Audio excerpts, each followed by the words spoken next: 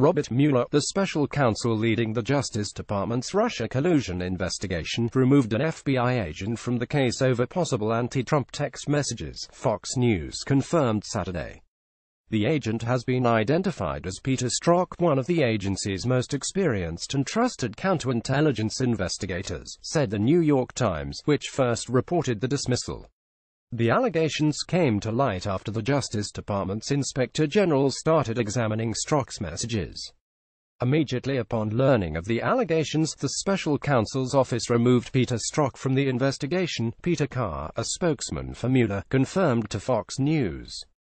Strzok also worked on the FBI investigation last year into whether then Democratic presidential nominee Hillary Clinton mishandled classified information through her use of private email servers while Secretary of State.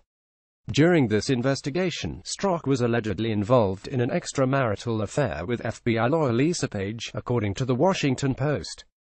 Lisa Page completed her brief detail and had returned to the FBI weeks before our office was aware of the allegations, Carr also said in his statement, though it was not immediately clear to which allegations he was referring.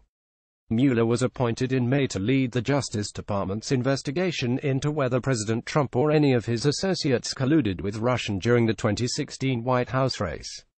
Mueller took the assignment after Attorney General Jeff Sessions recused himself from the probe, amid accusations that he didn't disclose a conversation with a Russian ambassador. Strzok was reportedly reassigned this past summer from the Mueller investigation to the FBI's Human Resources Department, according to The Times. A lawyer for Strzok declined to comment. Fox News' Brooke Singman and Jennifer Bowman contributed to this report.